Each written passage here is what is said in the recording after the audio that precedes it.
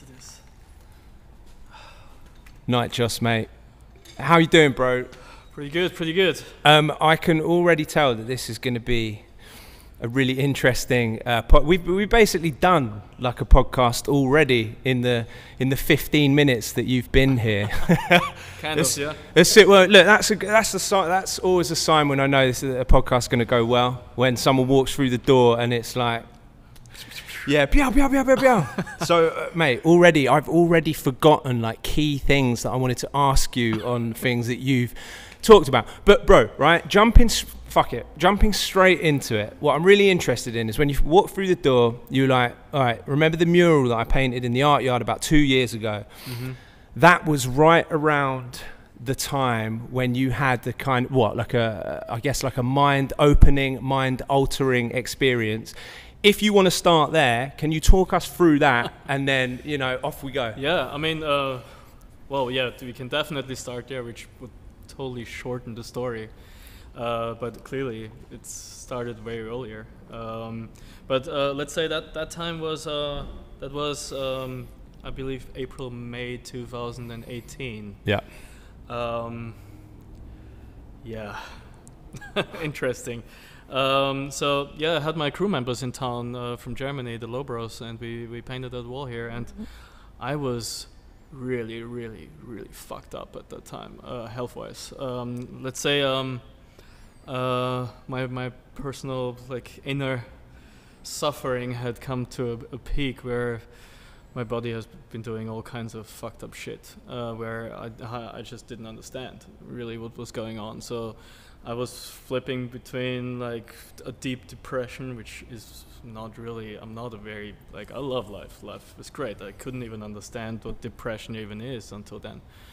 So depression on one side, and then this physical feeling of I don't really know anymore. It felt like spirit wanted to get rid of that flesh vessel, Yeah. So it's and I didn't even see it at this point right now. It was just my digestive system didn't work anymore at this point already for 2 years, and I didn't digest. It's like you eat something, it just falls through, and you I had no immune system anymore. No, and out of the blue in 2016 it started, and I had no idea what the fuck was going on. So and then I went to a couple doctors. Clearly nobody knew what I had, and everyone was like, "Oh, you're in stress and whatever," right? And I wasn't. The only thing that stressed me is that my body didn't work, right? So when I was here, I was actually happy to have the boys around, and that we were painting that stuff. And then I just got the information that I just can't eat several things anymore, and I have to stay away from all the good things. And what, like a doctor told you that? Yeah. And just doing nutrition, whatever. We did tons of tests, and it turns out that I'm pretty much allergic to everything. And I'm like, okay, what shall I eat? I was really depressed on that point too, because in the end it turned out I can only eat meat and avocados, and so yeah, for 2 years I literally just ate meat and avocados. But on that point when I was here, I was like, okay, where in this neighborhood do I get some proper food now, right? Anyway, but at the time I remember I was in painting another piece with Persuade and a couple of people in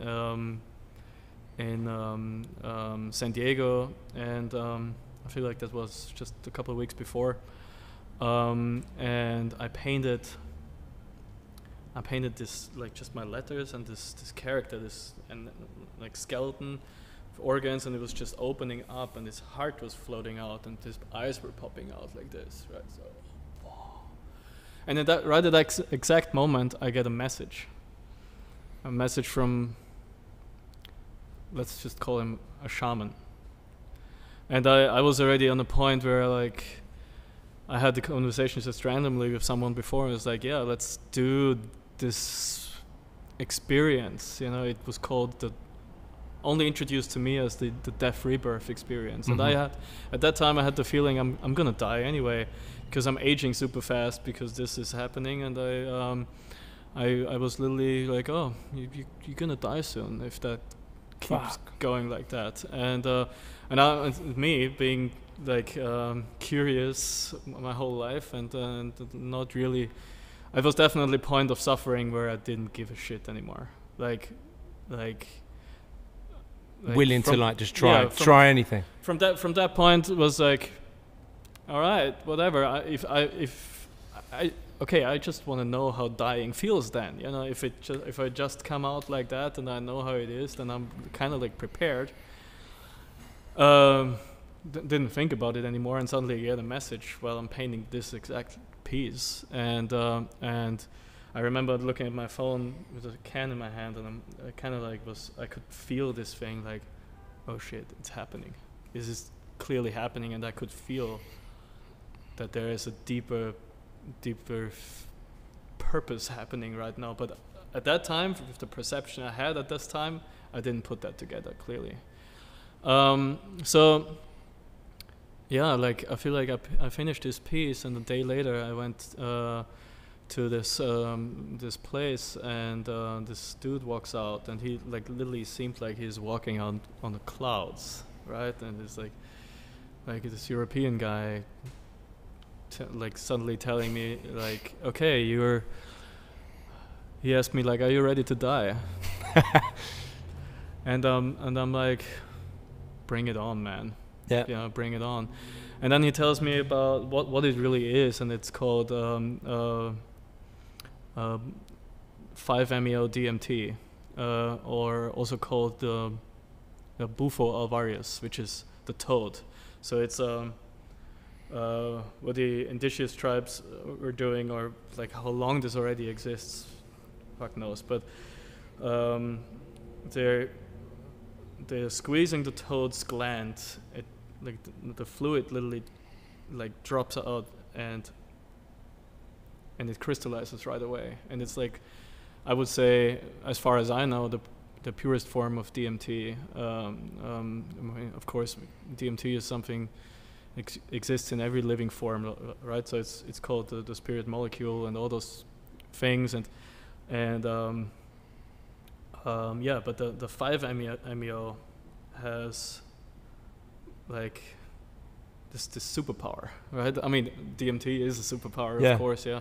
But the 5-MeO is like, it's the extreme super fast roller coaster for the universe. I would describe it. But and is that something that exists like that? You know, in that form, is that something that exists only within these frogs' glands? Because like DMT, right, is something that is kind of, it's like released in a human before a human dies. But am I right in thinking that there's no way to like there's no way for me to extract my own DMT?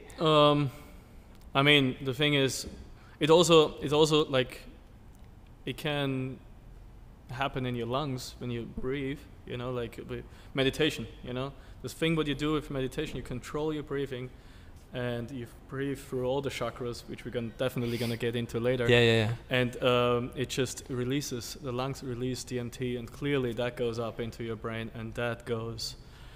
So that kind of high, which I dip in and out of meditation, right? But I 100% like feel and realize the benefits. But I used to do a lot of drugs, right? And I'd always say that when I was in the height of like being really like good at meditation, doing like a body meditation, focusing on like different parts of my body and almost feeling the energy go through, when it would kind of be around my solar plexus, on a couple of occasions I felt just through meditation that I had just like snorted a massive line of cocaine or taken an ecstasy tablet and just come up on it. I'd be like, whoa, like, you know, that kind of feeling. Yeah. So let's slow down for a second. Let's get into that topic a little later. Buzzing. But well, you know, the DMT is it is. I mean, you're right. It's like the DMT opens the pineal gland. Right. And this is where spirit comes in and goes out. So when you're born, when this vessel of human in mama's womb is big enough, so the spirit can enter. That's when the first DMT glimpse happens in the body.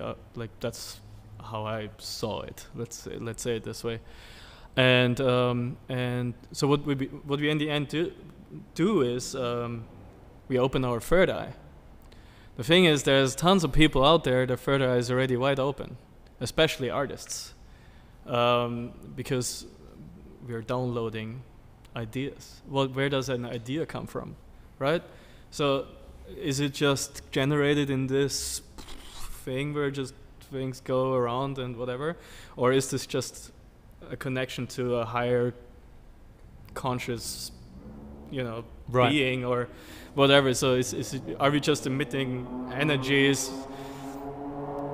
Well, we can dive in really deep into this, right? But the thing is, the things I have realized which come into me, if it's my ideas or whatnot or not, I have always, even long before all this happened to me, I've also always perceived it somehow as messages. Yeah. And it's like suddenly it's there, and I'm like, oh my god, I got to do this. Right. This is amazing.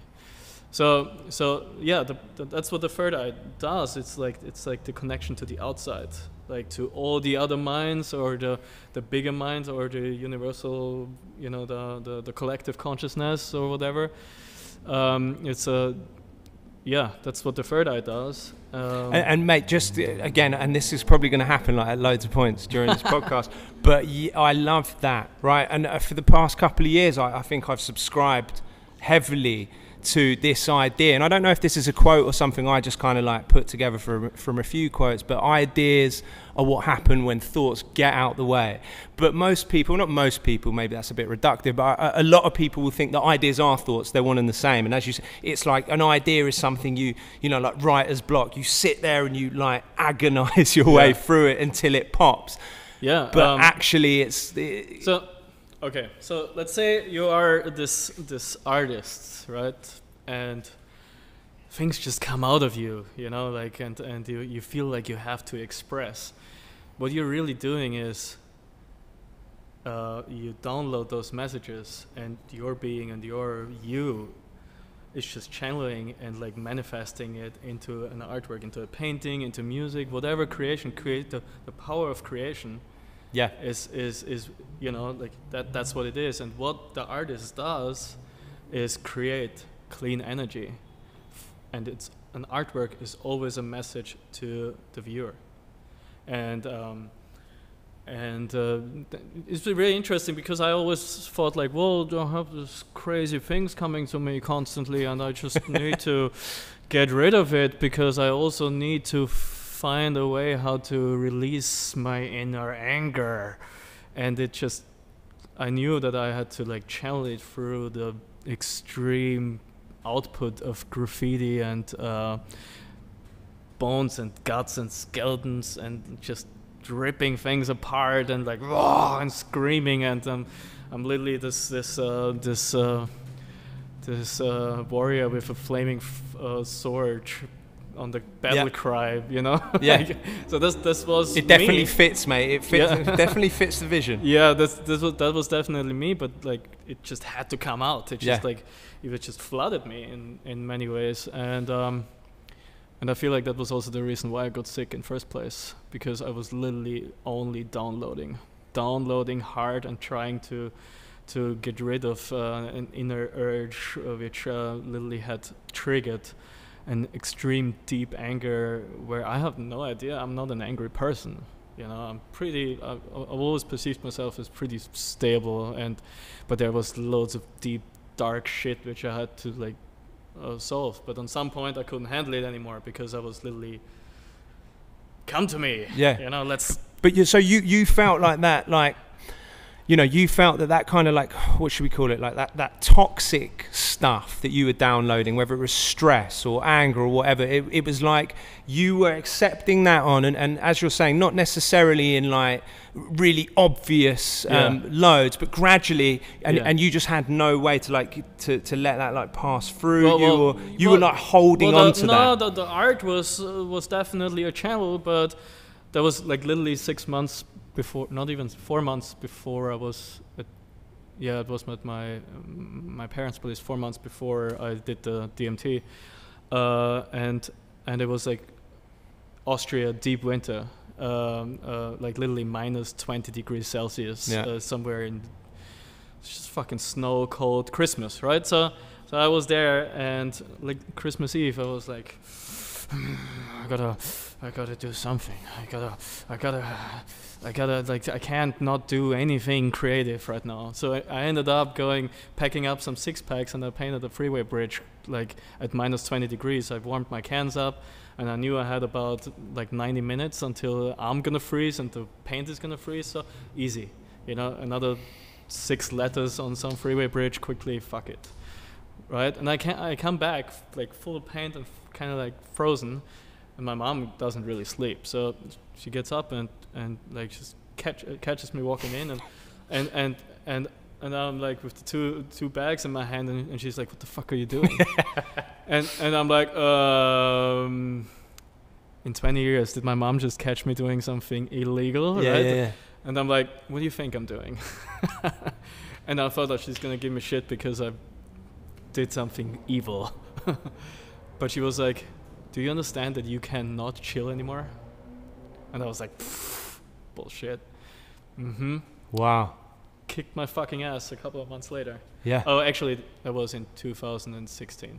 But it just started to happen on that point where I just you run really hard, you're gonna fall on some point, pretty fucking heavy. So and I can relate to this a lot, man. But it's like, you just couldn't be still with whatever was going on inside yourself. My mind was going faster and faster, and I had to go fast with it, and I go fast. Mate, you gotta love the mums at points like that, where they just fucking cut through the bullshit, Yeah. So back to that 2018. Opening. So he explains it to me, and clearly we're gonna smoke that stuff. And I'm someone, I was very conscious about psychedelics always. So I wasn't really doing any, because I remember when my friends all did acid or whatever, like when we were like 16, 17, I was like, I'm not gonna touch that shit because I know how much fucking darkness is in there, how deep it gets. I'm not ready to face that yet. Yeah.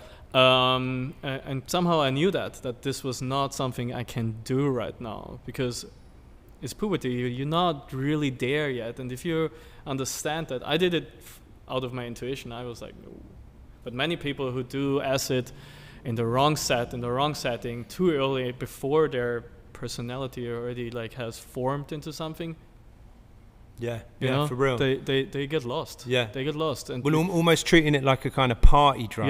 As well, when it's just not. No, it's not. I mean, I've never done it, dude, and probably for similar reasons, because I can't. I was never convinced enough, or I never had that intuition that now is the right time, and I was always like, well, I fear that something fucked up's going to happen. So if that's my fear, I'm not going to go into it.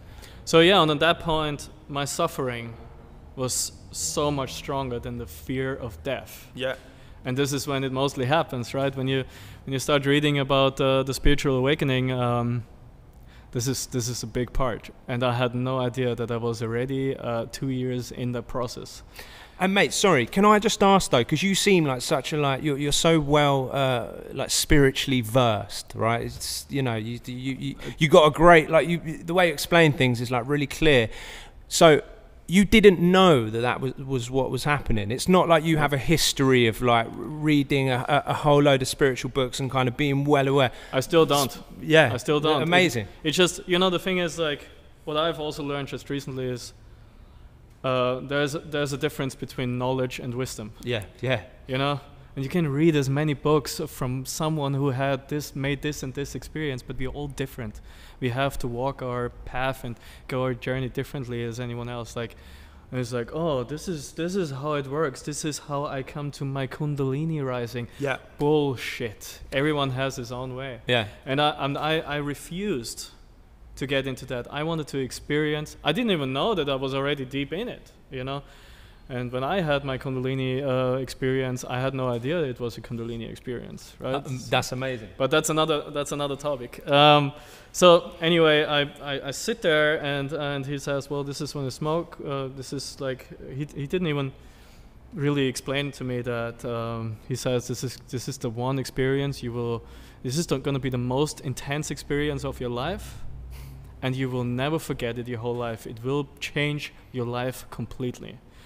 And I'm like, all right, if I get healthy, I don't give a shit. Yeah. You know. And dude, where were you? Like what part of the world? Can you tell us? Los Angeles. Los Angeles. Yes. And what was like the surroundings? Like what did this shaman look like? Is he cool motherfucker or traditionally dressed in like some? Yeah, no, it's just some. Oh God, how was he dressed? Some bold, bold European guys, like sitting in some little building, some little house in Topanga Canyon. Wow. Okay. You know, and just trees all around. You know, yeah. Yeah, that's. I don't want to get too much into detail. Of course, mate. We won't give his address away. Yeah. And also, feel free to just be like, Jimmy, shut up. It's just because I'm excited, bro. Yeah. And like, there's so many little points of like resonation. But yeah, please. it's that. I mean, like, funny thing. Also, I lived in San Francisco before, right? And this was also really funny because when I moved, it's literally started when I moved to California. And in San Francisco, I was like, I couldn't deal with the weather anymore because my immune system was fucked up. And like, so, and in the end, it just, some higher force just wanted me to come to Los Angeles. And I know now that I had to be here to go through this whole process. So in the end, you sit there on this mattress in this little shed, right? And he explains it to you, and he says like, well, I'm gonna give you 10 milligram, and then 20 milligram, and then 50 milligram, and you can ease into it. And I had a friend with me too, and she had already done it at that point, and I was like, I want to go first because I don't want to be influenced by your experience.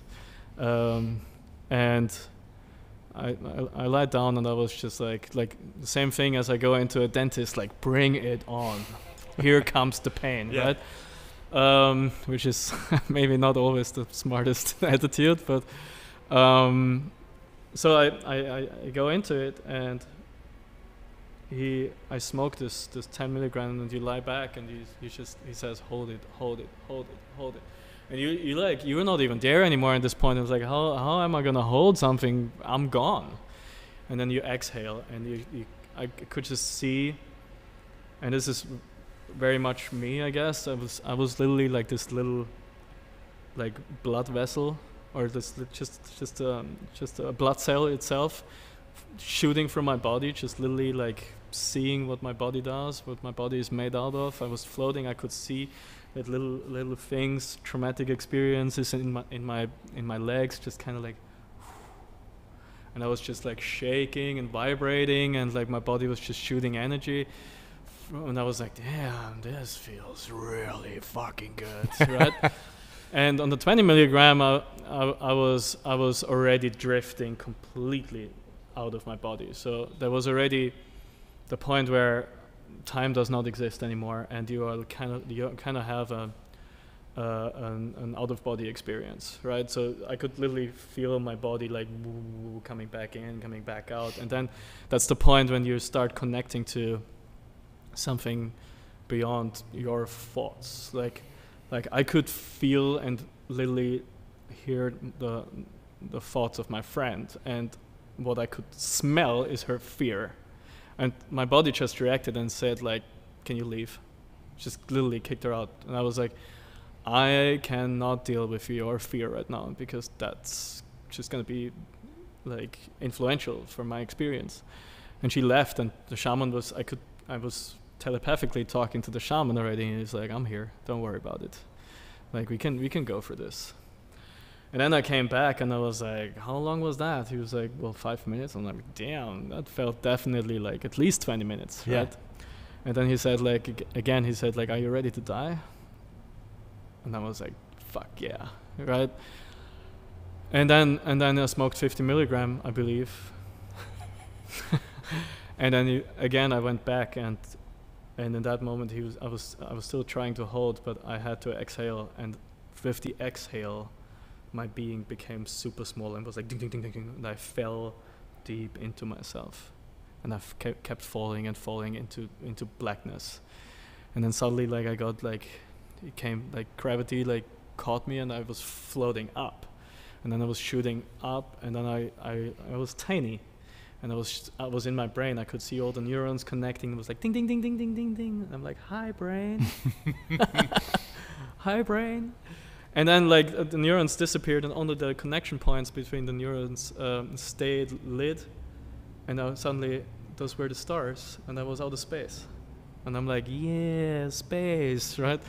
And then I was riding this little space purple turquoise nebula mist thing, right? And then it started to get really fast, and then space started to turn like really super fast, and the stars became like more of a white, and the dark matter became the black parts of the most intense psychedelic wheel tunnel thing you can imagine. And then I got sucked into it, and I realized, oh, this is the limbo. And from that point on, I could feel my soul getting sucked out of me, and it just wanted to leave. And that's the point where you're like, all right, so this is how it feels to die. And then in the next moment, and I was like, oh, this is interesting. Oh, this is what it is. And the next moment is like, no, I am dying here right now. I am gonna fucking die. So the fear comes up, and fear, of course, is the control system or the security system of the ego. I've clearly understood that right away as well. And then I started I cannot remember that, but I can still feel it. But you start to scream because you try to hold on to your ego and into your life. You're like, right?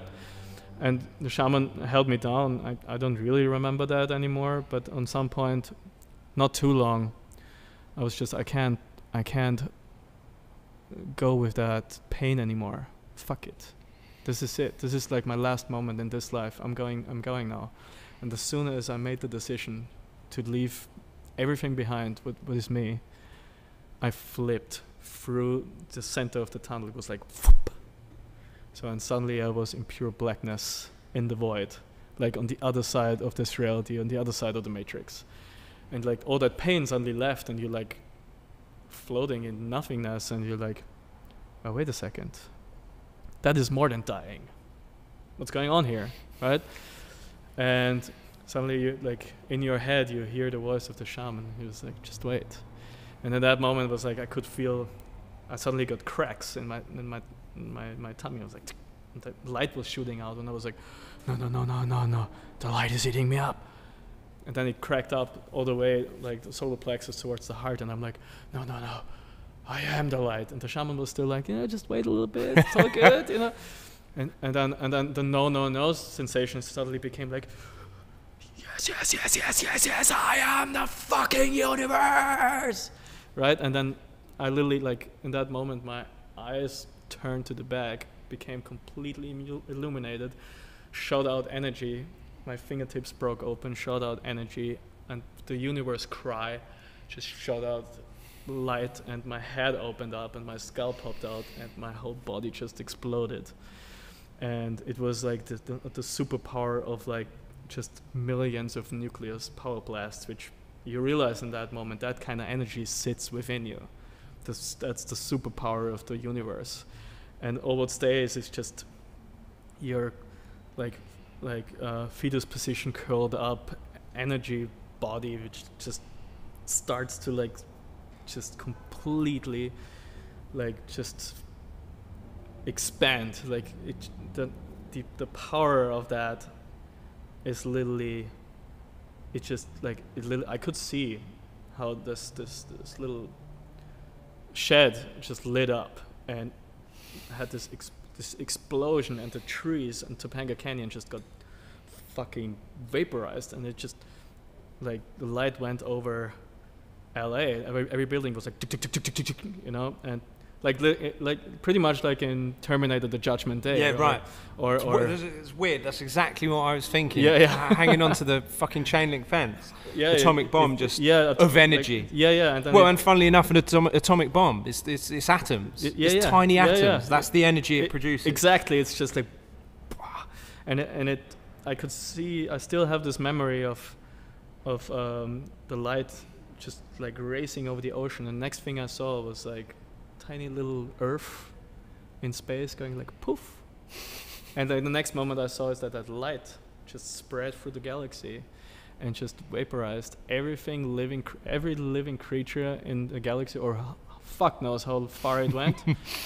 But I could see the tiniest living being, the tiniest spirit going like, ha! And it just uploaded with me into the higher consciousness on that point. But the thing is, we believe we only have one perspective, right? Well, we can have several at the same time. So I was, at the same time when this happened, I was sitting in front of this tiny guy, and there was some sort of not real like entity, but I could feel its presence, and it was literally having my book. And it's like, so this is you.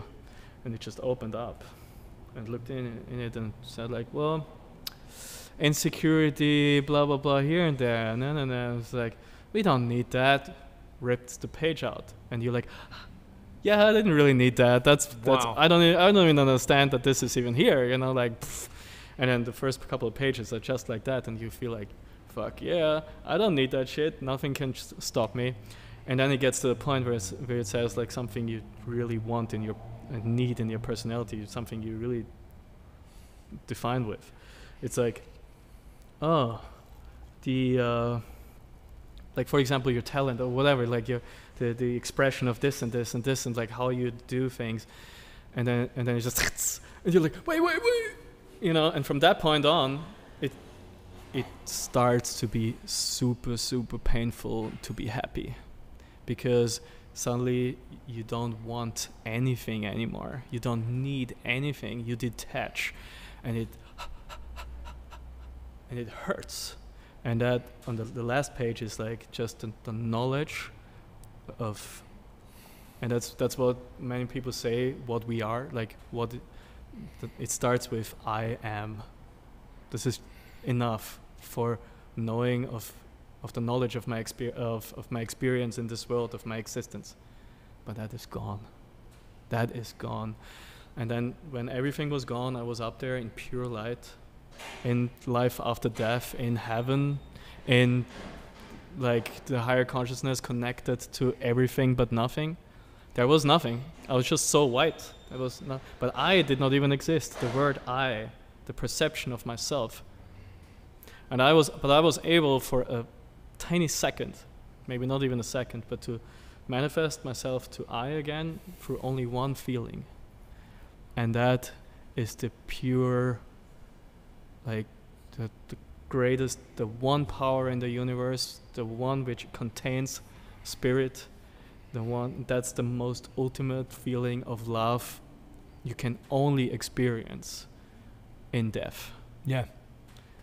So I don't need to go deeper into that experience, but when I came back, I was like,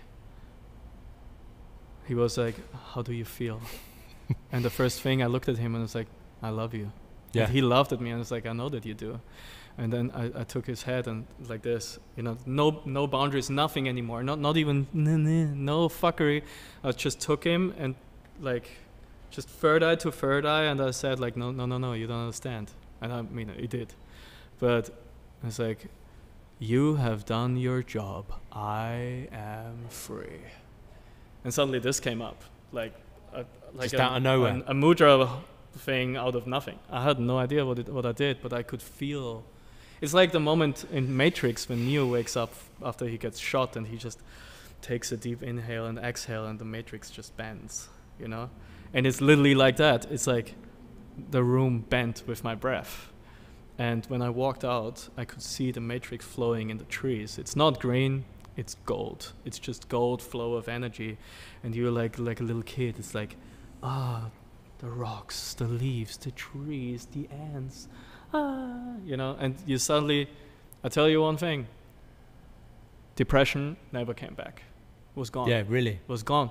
I never was depressed. I was on a new path, and it was like, you go there for 20 minutes. I was 25 minutes I was in that journey, but you're there in, like, from your perception, you're there for 10,000 years downloading universal knowledge. Yeah. What happens after is, for me now, 2 years of integration and just experiencing what happens next and what my body does and how I can clear out things. And it started with, like, literally the next day I started to clean up my studio. Was very happy the first time. And I turned on my playlist and there's this album popped up. I have listened to that album since I was probably 15. Tool, you know. This Tool album, no, that actually is from a little later, but doesn't matter. It was a Tool album, and I don't know what happened, but from like some mosh pit kind of movement, like just like whatever, I started to do Tai Chi. Right. Right. Mate, let's get into that. But dude, already, I mean, I was just there, like, just listening to the journey, and yeah, fucking hell, bro, like I want to do something similar. I really do, for what I feel. But here's the thing, right? It sounds as if you kind of went into it. I feel like I would be going into it almost now, like, you know, hearing stories like yours and almost being expectant of what's going to happen. So I don't know, but I still find it so interesting. So can we, before we get to the Tai Chi, because that's another thing that just is, you know, really, really interesting to talk about, just unpacking a little bit the experience. So from my point of view, from what you're telling me, you know, the clear kind of message is that you are being shown that, say you're walking into this experience kind of thinking, all right, I'm this guy, I'm Nychos, you know, that's what I write, I've, you know, this is the country I was born in, this is the language I speak, these are my points of view. And, you know, everyone or the majority of people build this kind of rigid identity that you believe in, right?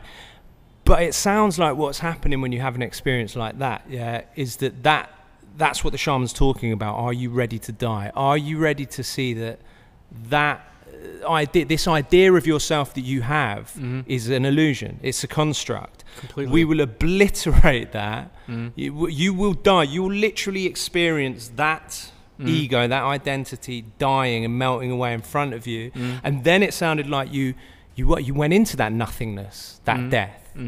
But then you had the extra realization of, like, oh, hang on a minute. Everything, the whole fucking shebang is one thing, is one energy. And then you've got this, like, light experience that pretty much sounded like one of your paintings anyway, bro. It's true, yeah. But that shit fascinates me, bro. This idea that, like, because it's true, you know, it's like, my name's Jimmy. That's not my name. That's a nickname I've given myself based on my birth name, which is James. That's not my name.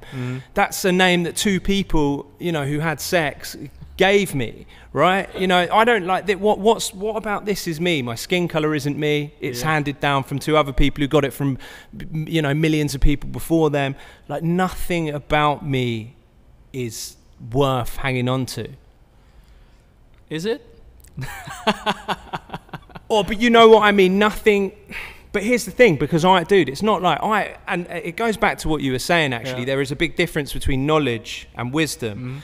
You can be like a fucked up politician, right, and have the same amount of ego as like a yoga expert, you know. Do you know what I mean? Like, you can have just as much ego within something that appears to be spiritual. I get caught in that trap the whole fucking time, man. You know, because, dude, we can have these conversations and I feel like, I'll get off on it, but I'm getting off on Jimmy. Well done, you're really understanding this shit. But, bro, I'll come back to addiction, you know, like drugs or drink or fucking social media. So, yeah, man, like, bathe me in your light, bro, because, like, clearly something still needs to click for me. Well, first of all, what we got to understand is there's a reason why we have an ego. And just by trying to realize that, you come to peace with it. You know what I mean? It's not like, oh, what does my ego want? What does my true self want? It's like like generally, like, what is very important to understand is it's all about balance. When the ego takes over, you're gonna be fucked because you're gonna attract a lot of fucked up shit. Right.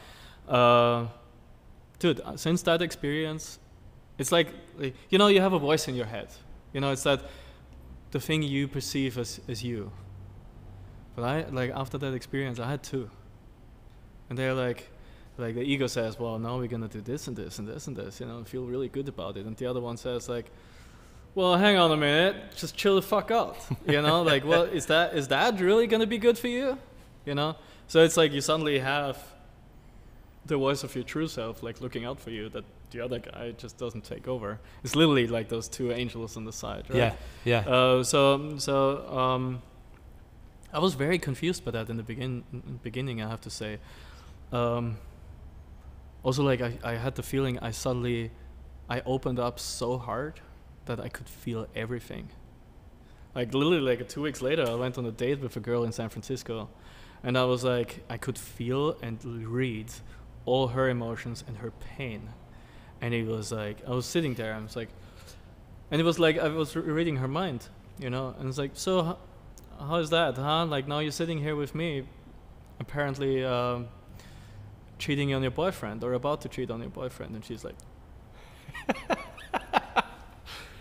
yeah, you know, and then you're not afraid anymore also, you know. What like, did she say, mate? No, she was just blown away, you know, like, it was like, oh shit. Well, probably after another hour she left. Mate, called out by Nychos' third eye. Just but in the beginning, it was like I had no idea what I'm doing with this, you know.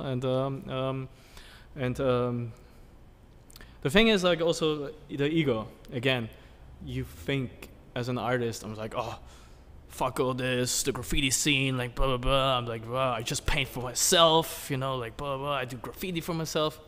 Bullshit. But you tell that yourself, and also as the art. In the first place, of course, that's something you feel deeply you do for yourself because it wants to come out. Yeah. And 5 months into it, I was literally painting for my show, the Endless Layer of Still Consciousness in San Francisco. And I sit in my studio and I realize, hold on, I'm actually painting for everyone else, not for me. I had this deep feeling that I'm maybe a messenger or something. I have a message to spread. Yeah, wow. And I was already connecting to that. And when I go back and, like, old Instagram posts, I'm already talking about energy and how people perceive my work. And the ones who perceive, like, let's say I paint a mural of a dissected shark or whatever, and people come up to me and be freaked out about it and fearful. And then there's someone else coming up and say, like, fuck yeah, mate, fucking love it, you know. And I was like, I'm gonna get along with that guy. You know. And it's like, it has so much to do with the conditioning of our society as well. It's like, clearly, like, a skeleton represents death. Skeleton doesn't represent death at all. It's just in our religion, that's what they teach us, to be fearful of God. There's nothing to be afraid of with God. Sorry. Like, God loves us even if he does fucked up shit. You know, the universe has a fucked up sense of humor. But it always knows each outcome is just gonna be good for you at some point, and it's just sitting there. Told ya. Or I didn't. But in the end, like how if people are so afraid already with one of my murals, like, how afraid are they even to live? And that's the next thing. And I realized that I have been doing this all along. I faced myself with death already since I was a little kid. You can read that in every fucking interview of the last 10 years. Death was present with me, always. How I grew up, what my parents taught me, whatever, like the whole hunting family thing, whatever, you know, it's been there always. And I was never scared of it. I understood already as a 3 or 4 year old, and was like, how beautiful death can be. And it actually, death again feeds life. by us eating it, or if it's like 500 maggots eating that little baby sheep, or us, does it really matter? Yeah, right. It's you know, so now we're going really deep into it, but it is so important in this whole spiritual context. Death is not the end. Death is not the end, but people are, if you're so afraid of death, then you are more afraid of actually living and to be your true self and go out there. And I'm like, I am enjoying my life to the fullest because I am not afraid of doing what I'm here to do. And that point I realize, oh yeah, I'm just about to flip from being that fearful to literally going to that realization, integrating the knowledge of me doing exactly that for people, for like, yo, I'm putting this out there. Whatever you do with this information of my artwork, what you feel, the emotion which gets triggered inside of you, which is again probably some deep energy sitting in your cellular memory, that's why this is there, because it needs to get triggered, it needs to get out. It's literally what people, the first thing people tell you about spirituality is like yin yang, like darkness and light. And there is no light without darkness. Right. And if you're like just like, oh, light over there, the darkness is evil. Like, let's not look at the darkness. The darkness is going to close in. And only when you look into darkness, you find the light. And the deeper you look into darkness, the more of the light you find. And then you're like, fear? Fear is literally only the path to... It's like Star Wars. Well, yeah, I mean, and a lot of that, a lot of... stories and narratives feed off this idea, probably all of them. Yeah, all of them. Yin Yang is real interesting. I was listening to some Alan Watts. Oh yeah, a couple of weeks ago. Man. Incredible. But all about yin and yang, and like I've heard a few. He's got a few lectures, seminars on that subject. But he breaks it down in a brilliant way, which is exactly what you're talking about. They're opposites, yes, but they're really kind of one thing. Yeah. Because you cannot have life without death. What would it come out of? You can't have light without dark. If you only have light, you don't know that you've got light, so you've got nothing. So light and dark are the same. If you only have dark, if it's just light, like you're not gonna find any more light. Yeah.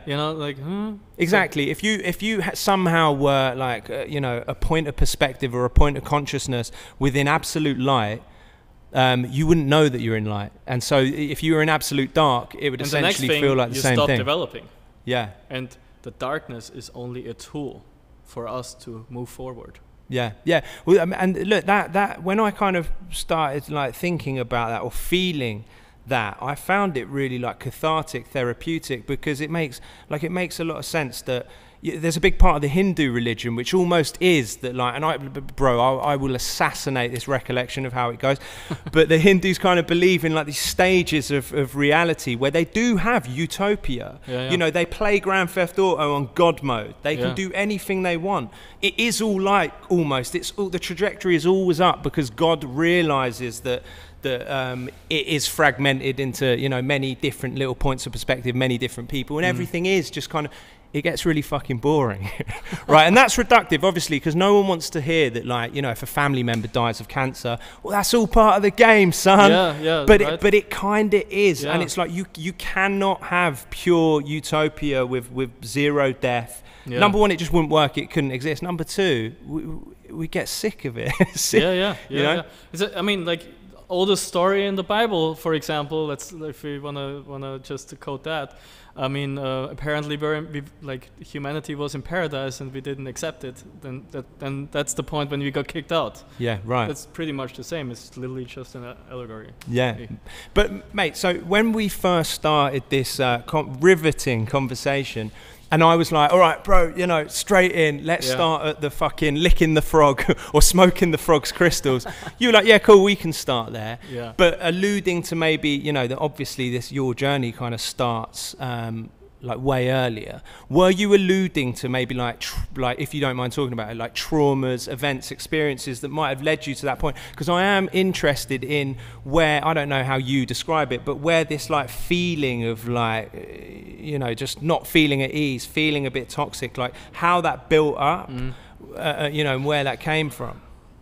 Well, that clearly I wasn't really conscious about it. I was very conscious about the anger, as I said before, where I was like, I don't know what to do with it. You know, it will clear out eventually. I'm on my path.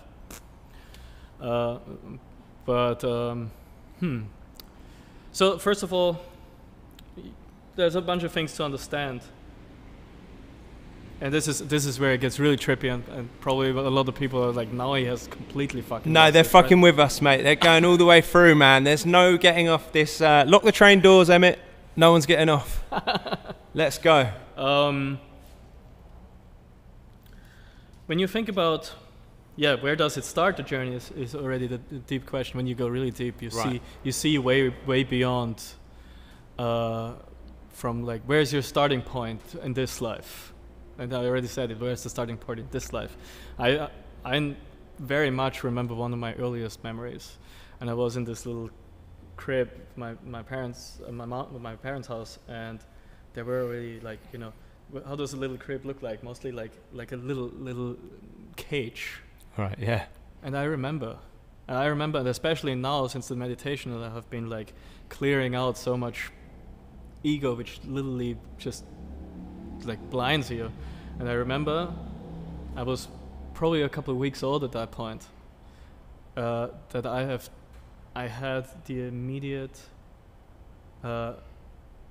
like perception of a prison, of just a jail cell. I'm like, Mom, I can't get out. You're over there in the kitchen, but I can't move any further. Yeah. So I already had the feeling of being, I need to free myself. And I already know that I had that in many lifetimes. But that is something which very much manifested with me my whole life. It's like you feel like you need to free yourself of how you cannot even, like, you know, in the first, let's say 20 years, you cannot even like grasp it or put it in words because you don't understand.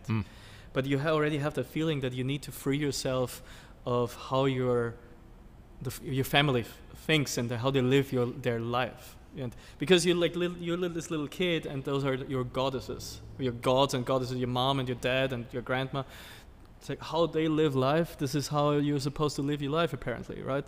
And but something deep inside is, I was like, I don't really cope with that, you know. And so that is one thing. And then you get into school, you know, school system in Europe. Dude, conditioning, like literally with grades just making mindless sheep out of you. And like anyone, especially in America, this is really hard. Anyone who's like thinks differently and doesn't work their way, just like take some pills, you know. And people get fucked up right. so young. So zombies. Look what's going on right now. It's fucking zombie land, you know. But so we get conditioned. I was always like, you know. But it was really hard. It was really hard to find my way out. And only when I, and then also with kids, with friendships, where you get like kind of like disappointed because you opened and you're like have this open heart to everyone, and you tell things because you're like, yo, we are friends, and then you realize they use it against you, and they are not your real friends, and then like you feel alone, and you're like, why do I have to feel so alone, you know? And so this is probably the part where I got deep into drawing and painting, where I was like that was me, you know. That came back to me. Like I had a conversation with the paper and the pencil and with the paint, you know. I feel like that already did like a huge turn for me, where I knew, okay, I kind of like sensed the path. But so school, and then like relationships, early relationships, like stuff like that, you know. and which is just like you want to be with someone who understands you, like where you can be free and open. But the only reason why those young chicks are with you is because you're the cool guy. You know, they are not with you because of you and how awesome you are. It's just about them, and like, you know, like, I'm with that guy. Yeah. He's kind of hot, you know. He fucks me right, you know. It's just about that, and they believe that is something like pure love. But like, this is something also there, like, free. Like, let's get out of the, like, let's just explode, you know.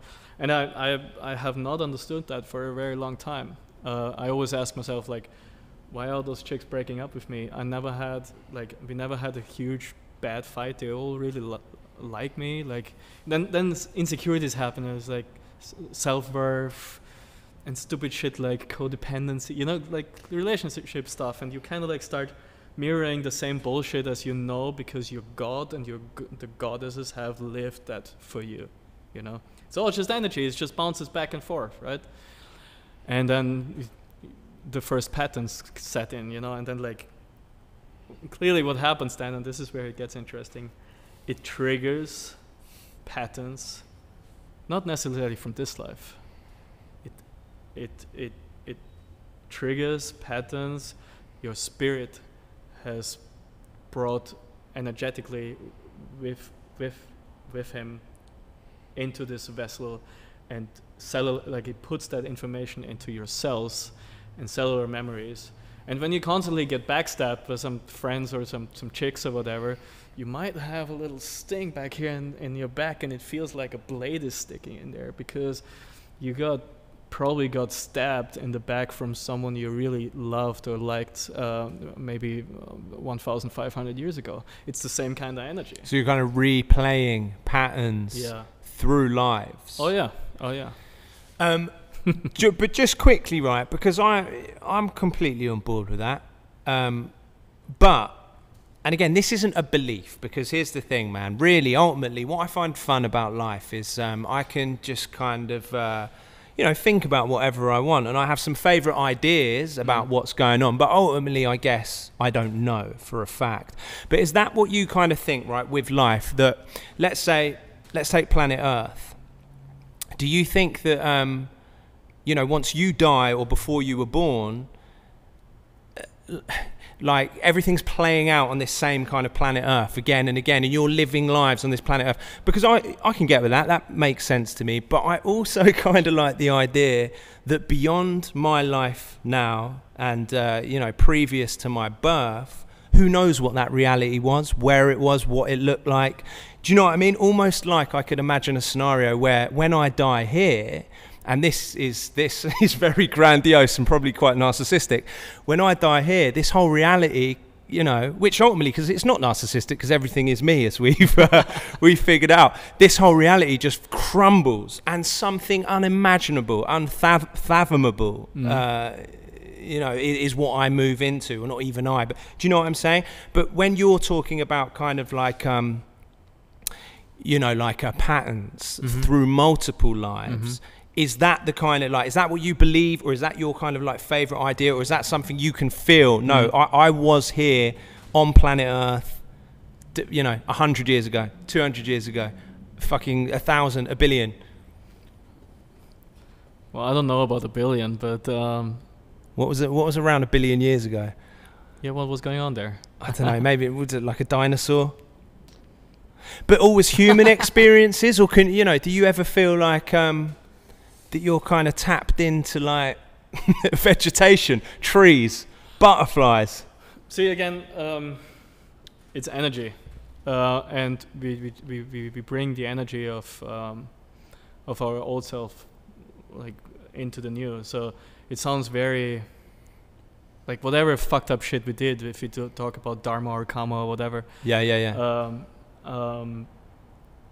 It's still the energy of a human being. So I don't think we are becoming a butterfly just to die, just because we did some fucked up shit. I don't think that's not how it works. The energy is still like, all right, the human being with this and this and this and this and this and this trauma condition, karma, whatever, all the package. The thing is more about in what kind of situation are we born into. Like, the thing is when let's say you've been like this very wealthy dude, like, and you've been a fucking asshole and you did some really bad shit to people, clearly bad karma, like bad juju, right?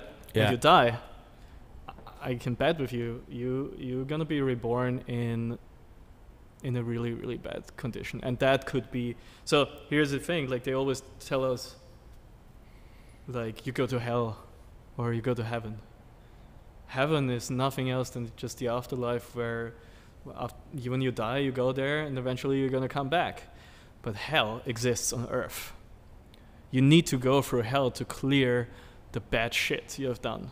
So some people who go through the gnarliest shit in their life, like they're there for a reason. It's punishment. But there's also some which never gonna come back because they're just blocked of reincarnation, for example. But we're way deep into this. No, I love it. I fucking love it, mate. So you like, but again, because again, I like the idea, and these are all just ideas that I like, so I don't have a fucking clue. But I like the idea, though, that, and again, I mean, it's hard not to say offensive shit, but if you take the idea of God, not like a religious God, like, you know, God, let's label like everything, which a lot of people do, everything as God, that bad people could be nothing more than pawns in God's game, because we're not looking at it like as singular, like this person is bad. It could be no God has it's perception. Yes. But right, so just to finish that little point, like it would be like, you know, God has fragmented itself, his self, herself, into 7 billion people on a planet, fragmented, just so he's not sitting there in nothingness being bored as hell. You know, he's like, okay, I'll just create this, I'll create this world and get lost in it as well. That's a massive part, like the Hindus believe. So they, you know, I think part of like the Hindu belief is that they've lived the reality where they are aware that they are God, fragmented, and they can do whatever the fuck they want. But that's when they're like, but this is boring because I have all, you know, I know all the answers, I know all the outcomes. So the only way to really love this game is to split yourself into, you know, 7 billion pieces and not know that you're playing a game, and, you know, inevitably here we are sitting here talking about this. Yeah, it almost sounds like something has happened in our evolution which gave us free will. Right? Yeah. And with free will, it just gave us the false ego. Yeah. You know? But why the feel like, because ego gets a lot of bad rap, right? Yeah. It fucking does. I mean, what is the point? So I guess the ego was there at the beginning it's so that you can have that conversation with yourself to like get out of the way of trouble, I guess, right? But then at some point,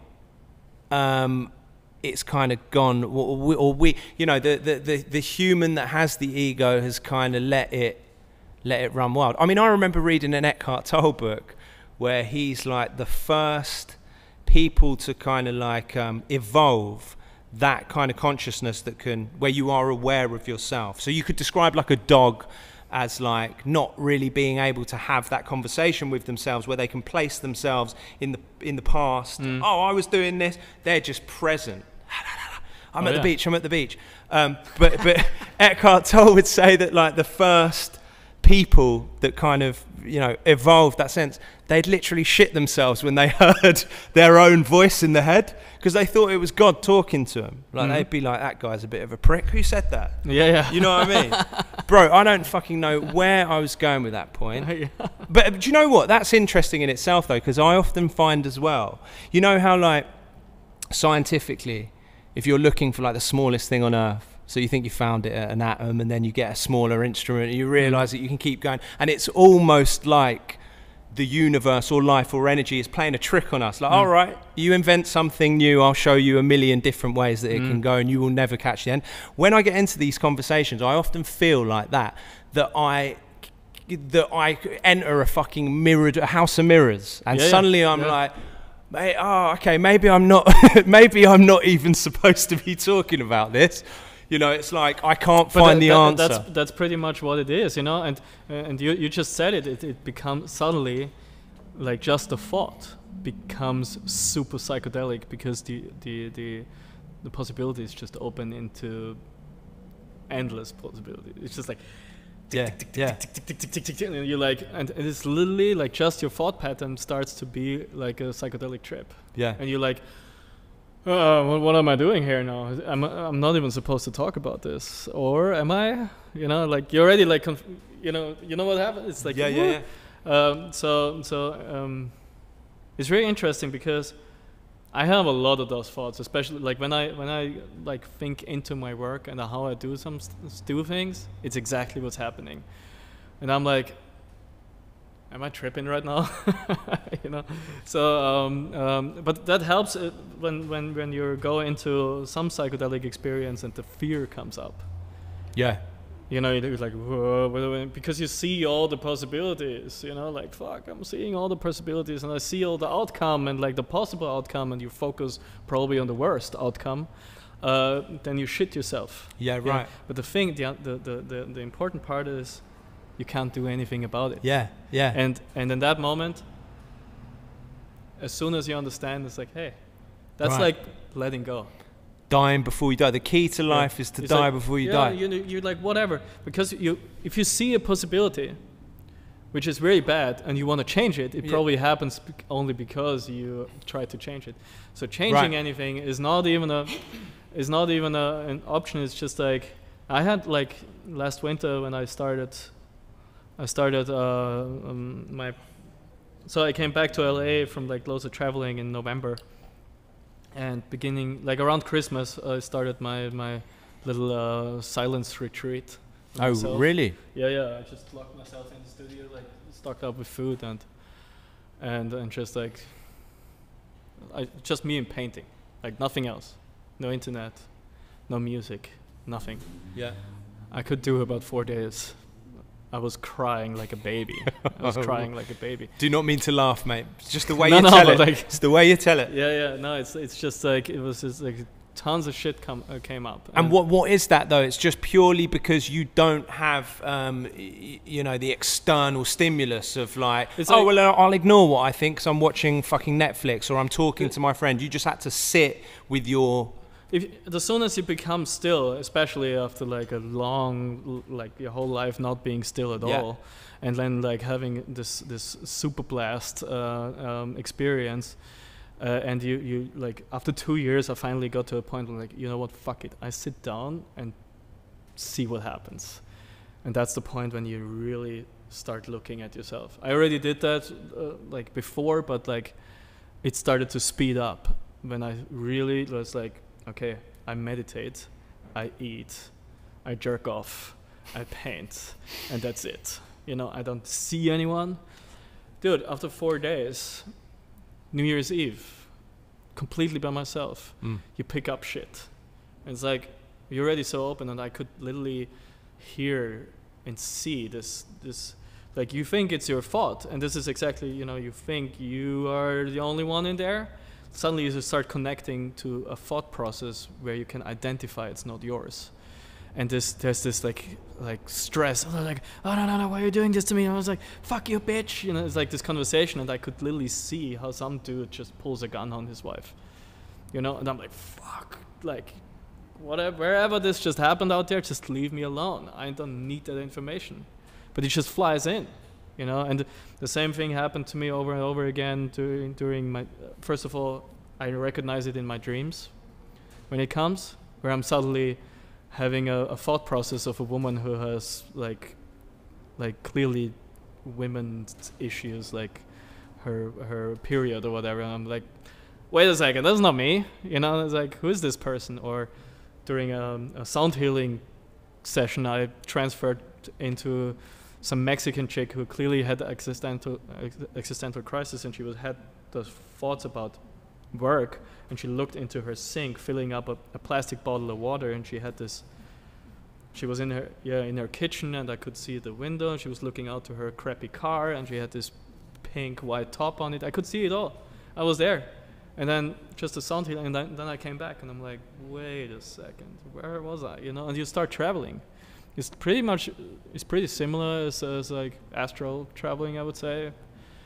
But But it's like as soon as you become still, like the information comes in, and the next step is you got to learn to also quiet that shit. And I'm sure, like with meditation, you like when you meditate, it's literally the only way to quiet, like to silence the noise, or like kind of like let me tune out. You know, I just go into like a different thing, and then when you fine tune into yourself, dude, this is when the doors open, and this is when you can see, like it's like you're going inside of your body. You're not like receiving from the outside anymore as you're used to, third eye.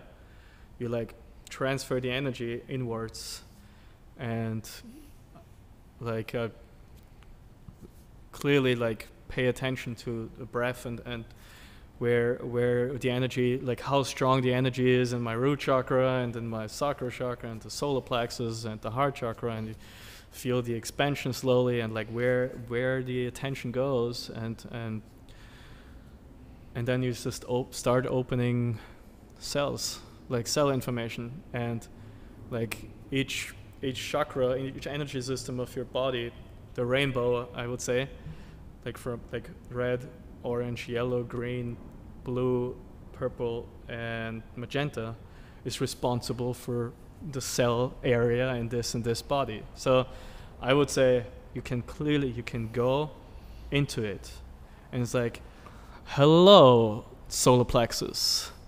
So why are you not digesting the food I send you? And then like eventually shit comes up, and you see it, and then you realize for example, right now, you know, there's been many, but suddenly you find yourself somewhere in the mountains of Japan, you know, wielding the magic sword until final battle between heaven and hell approaches, you know, and like literally like Samurai Jack, for example, like fighting against the shogun and stuff like that, and then you realize, okay, you carry so much guilt because you have probably murdered thousands of people, and yourself, solar plexus, seppuku or harakiri, and or you know, like, and then you've killed your family because of your anger and your guilt, and you have carried that shit with you. That is really interesting, right? Because so you know, for you that right, so I've had like therapy before, and I guess, you know, being again really reductive, but it's like the point of the therapy is to try and go into and process like past traumas, but from this life, right? Me as a kid, you know, not getting attention, not having an emotional connection with someone, trying to understand that and process it. Now, when I've gone to therapy, that I've felt that and understood that and thought, yeah, that feels correct. You know, that feels like the right thing to do. If I can go into this traumatic experience and I can kind of begin to like not understand it, but process it, feel it, forgive it, get mad at it, whatever it is, that some kind of healing will take place, and then maybe I'll change. And for me, man, the way that I could always tell if I'm acting out is through just getting addicted to shit. But what's interesting about what you're saying about that, you know, maybe that premise being correct, but just not stopping in like, you know, this life of Jimi, but going into, you know, a continuous set of lives, or maybe even all lives at the same time, I find really interesting. Because again, with that therapy, bro, it's like I've got to a point where, you know, before, where I'm like, it's not happening. I get it. I really feel like I get it, and I'm with you, therapist. I'm fucking on board, and I feel like I'm going into it, but I'm still going out and, you know, getting smashed. I still have that pain that I'm trying to remedy with, you know, whatever kind of self-medication. So what I have learned is, of course, there's like, let's just call it past life trauma. Yeah, there you go. And then there is DNA trauma. And I have been observing, clearly my family as well, deeply, and I know, like, energetically, I have worked out that. So question, are you the firstborn? No. So you're second-born. Yeah. So you're connected to your mother energetically. Do you feel that? Well, unpack that for me a little bit. Why is that? No, but would you say that you're connected to your mom more than to your dad? Yeah, I guess so. Yeah. So you have an older brother? Sister. Yeah. And she is connected to your dad. I mean, yeah, I guess you could. I guess you could say that. So the thing is, it seems like as we would get the shitty stuff. The first one gets the shitty stuff from the firstborn. The second one gets the shitty stuff from. The firstborn gets the shitty stuff from the dad. Second from the mom, and how people in a relationship mirror. It's gonna be the same thing. So you see your dad out of your male perspective, like your mom does. So if your mom really loves your father, you're gonna love your father as well. But if your mom and your dad have some shit going on, you're gonna like, fuck you, dad. You know, it's like that. And what if your dad, which mine didn't, but what if your dad kind of like left or something at birth? I mean, obviously there's still a lot of trauma there, but is that what you're saying? The bulk of that, like abandonment trauma, would go onto the firstborn? Yeah. So, did he leave before? Or did he leave? No, my dad didn't. But just when you said that, I just thought, well, what if the dad's not fucking there? It's most likely if the father leaves. Well done for sticking around, by the way, Dad. Appreciate it, mate. Let's say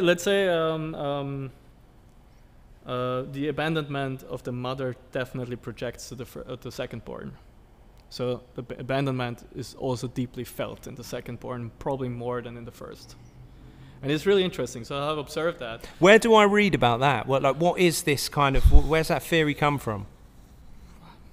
I don't know. I don't read that stuff. It's just literally, it's literally what I'm observing with the flow of things. Okay. Like and I've experienced it's not just because first I felt like, is this only me? Yeah. And then I realized it's literally unfolding in front of me, and then I confront people with their issue. And then you know what it is? Because your dad does this and this, you know, then everyone is like, oh shit. So it's literally, but I think I believe you can. That's like some sort of common knowledge. I mean. Yeah, you've probably picked it up. Yeah. Somewhere. Also, I must say, I'm kind of cheating here a little bit. I've been working with. It's more a medium than a therapist. But when I met her first, which was deep in the phase of suffering, she was more like my therapist. Yeah. And the funny thing is, then I did the DMT, and then I went to her again, and I was like, yo, I gotta tell you what fucking happened. And she was like, stop. She was like, stop. It's like, I can see. Did you have understood the flow of energy, and you saw what the universe is really doing?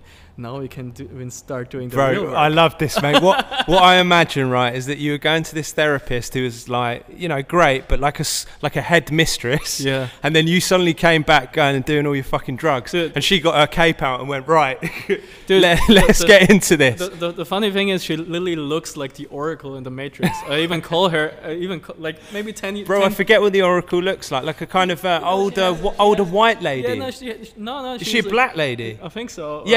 I remember. I can see her. And then she has curly hair, and she's constantly smoking cigarettes. Yeah, they go to her apartment, and there's kids or someone. Dude, literally the same thing. She makes fucking cookies for me and smokes cigarettes like a crazy person. Bro, maybe I need your therapist. your therapist slash. What did you call her? Oracle. Medium. Yeah, I call her the Oracle. Yeah, she loves it. She's the Oracle.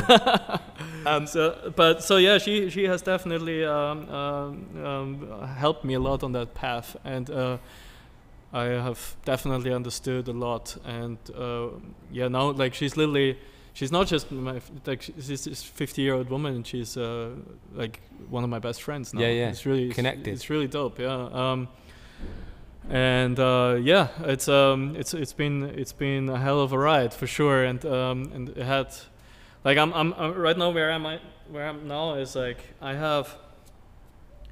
I still had to clear shit out in my throat chakra the last couple of months, which also was deeply rooted in relationship issues, which I carried around for a long time, and and also understood that it's actually a past life situation and not created in this life.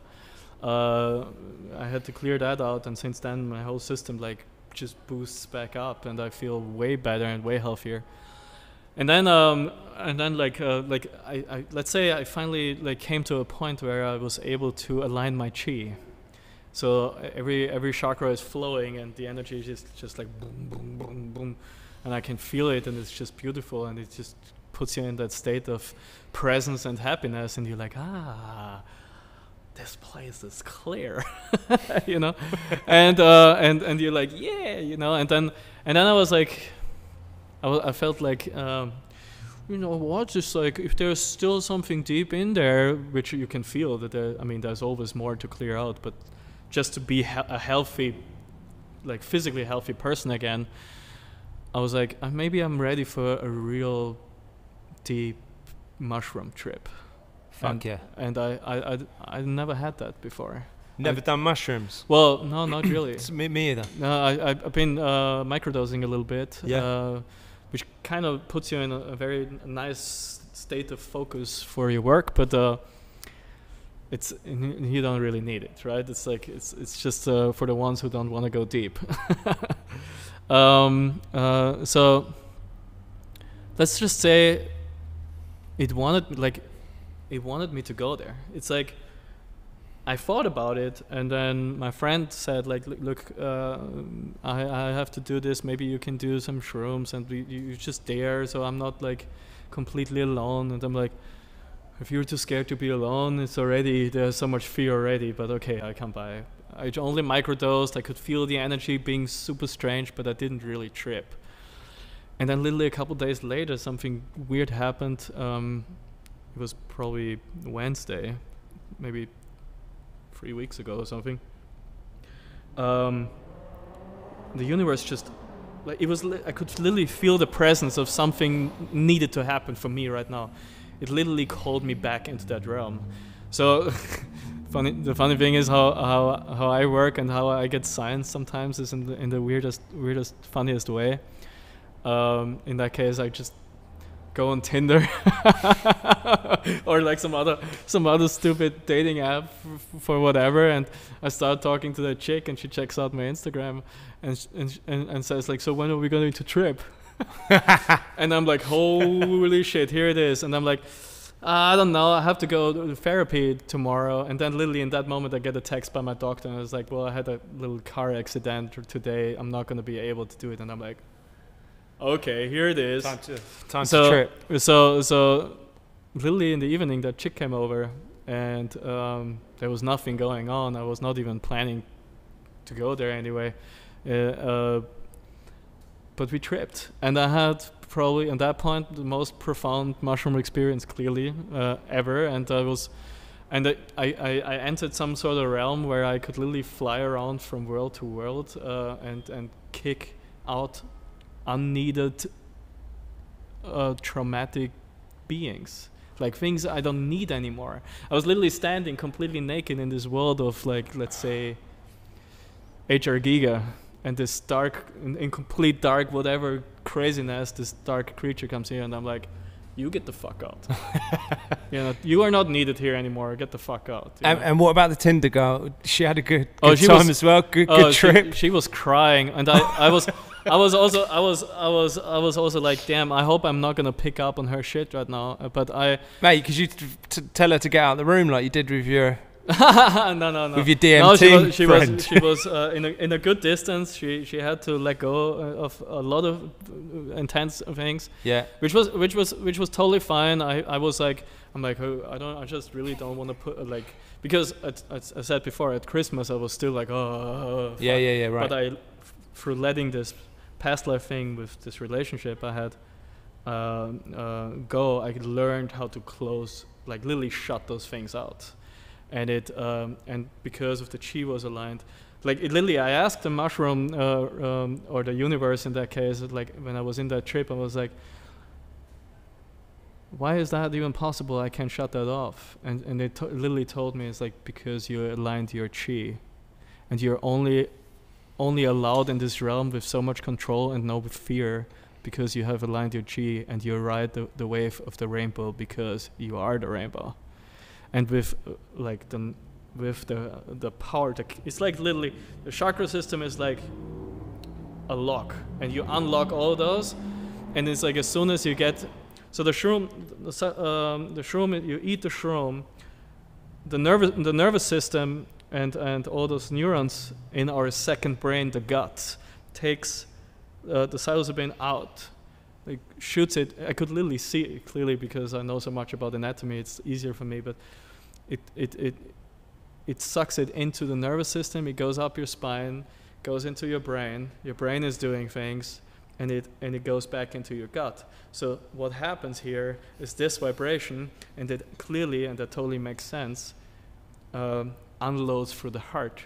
So what in this world unloads, like we are a vibration. So the heart, with the power of creation of love, like the ultimate love, expands from here. And you, with what psilocybin does is you step into a completely different vibration of your being. And as soon as you can access, and also when you need from the beginning, what is very important is the intention. So if you're like, I'm just gonna look what's going on, and maybe I clear out some traumas if I can. If you go in like that, it's totally fine. Yeah. And the thing is, and this is also what's gonna happen. And the next thing is I also knew is like, because I feel like what people do wrong a lot of times, and this brings us back to what we said in the beginning with acid and all those psychedelics, we're looking for trippy things in our environment, in our outside world. But it's totally wrong. The real experience happens inside. And if you're someone who meditates a lot and knows what's going on inside and like how to access a lot of things, through that vibration, you close your eyes and you take a deep breath, and it fucking happens. You are like there, like more visually as you can get into during the meditation, but you are in complete control. You come out, you open your eyes, and like, oh, I'm just gonna make some tea real quick, you know, like that's all fine, like there's no problem. It's kind of fun, you know. So and then I was going back in there, and I was just like, it's literally like realities. Like I was flipping through worlds and realities. So it's like, and they all like, it's like I was in this library of like balls, rainbow balls. And because I had the key unlocked, like I had the key with unlocking the chakras, I could go inside of those realities and say, get out of here, you know? Mate, it sounds like a lot of fun. It's so much fun. And and this was very fun because there was a situation where I was like just like laughing and like releasing something, and I came out, it's like, yeah! And this chick asked me like, how is it going over there? And I was like, well, I'm flying through the universe and all kinds of realities, and every being there I meet has to do what I say, and so I am God. And then I laughed, and then I realized, damn, this is literally what every like spiritual teaching tells you in the begin with. But realizing that takes a very long time. Yeah. So I'm gonna stop now because we can definitely dive deep. No, bro, it's awesome, man. I mean, look, to switch it up slightly, tell me a little bit about the Tai Chi, though. Just ever so slightly. Because look, right, just to frame it for people listening. So a bunch of posts ago on your IG, I don't know how many posts ago, but there is an IGTV video of you doing some Tai Chi, which I just saw randomly, and I was like, oh, sick. Nychos does Tai Chi, and you look pretty legit at it. But then it was Terry who was like, yeah, he, like, that's not... I was like, oh, so he's, like, learnt Tai Chi, and he's like, no, he hasn't learned it.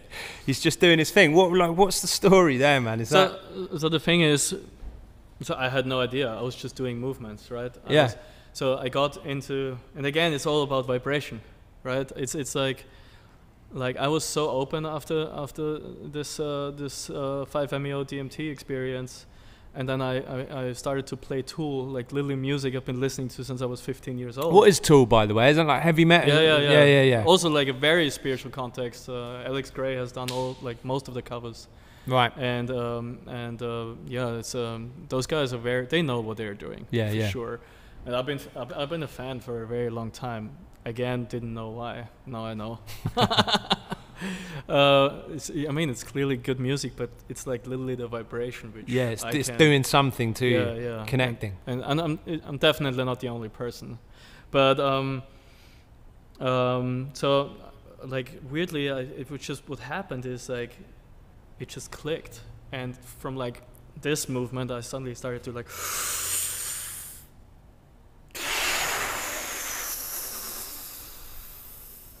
And then it just came,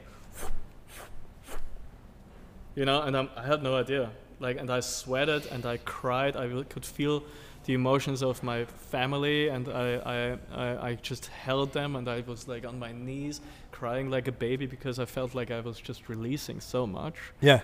And it made me feel really happy at that point, and I did it every day for 1.5 hours for like about 8 months. Wow. And without even like realizing, I looked like a machine. My whole muscle system in the back was just like built completely different. Really? Yeah, it just like cleared out so much stuff. And this is what it does. So you close your eyes, and when your ego and all this storm is out of the way, you can literally see your hands, but the matrix of your hands, you know, the energy system, and then it just like, you're like, all right, whatever it does right now, you know? Amazing, man. I mean, look, what I really love about that is that if you meet anyone these days who does yoga, they're only doing yoga because they know that this thing called yoga exists, and this like plethora of moves exist, and they can learn them, right? But at some point, someone had to go through what you went through with Tai Chi, with yoga, with whatever. Maybe not as like overnight or you know, but someone had to, it's a concept, isn't it? It's like someone had to kind of have this urge to put their body in a certain position or move their body in a certain way. So I love the way that it's almost like you invented Tai Chi. Well, the thing again. The thing is like, is it really Tai Chi what I'm doing? Like, how many forms of Tai Chi exist? Qigong, Tai Chi. Like for me, it gets sometimes that fast that it actually looks like more like kung fu, right? Yeah. And they're all related, clearly. Yeah. And there's hundreds of forms, and my medium also, she told me, was like, I have also this form of Tai Chi. It's like something different. It's more out of the. Of course, she has. The Oracle's got some like. Yeah. She super hybrid. And I'm like, well, if I'm starting to do like this without thinking. I do it this way, and then I clearly, like, I did the fucking snake or whatever, you know. So like I had no idea. It's like I talked to Steiner, and I was like, I showed a video to Steiner, and he was like, do you know that you're doing Tai Chi? And I'm like, oh, okay. It's like, this is like this move, this is like all classic like Asian martial arts stuff. Bro, that's what I'm saying, man. But you know, when Tai Chi was kind of like became a thing, they weren't doing it for fun, right? They weren't doing it to like create a commodity that they could sell. They were doing what you were doing. They were going, this feels correct, this feels right. Clearing out stuck energies, and everyone has his journey, and everyone has his own way of clearing out things. So I believe, and that comes back to like conditioning, schooling. Like, okay, you can like teach someone something, but he still has to find his own way. Everyone has his own way, and like I have not started like to go to a Tai Chi teacher because I don't want to think. I don't want to think, oh no, I have to do this move like this, and this cannot be like this. I just want to get into a state of mind where I feel the flow, and in the end, if you're balanced, it's all about flow in life. And like to find that balance, this is what it is all about, I believe. And the Tai Chi is definitely one way how to like balance your the connection between spirit, body, and mind. And it just came to me. It just came to me, and it also like here and there it I haven't done it that much because I could also go there during the meditation, and I probably sometimes go deeper. But every time I do it, I was like, damn, why am I not doing this anymore? This is like you like within.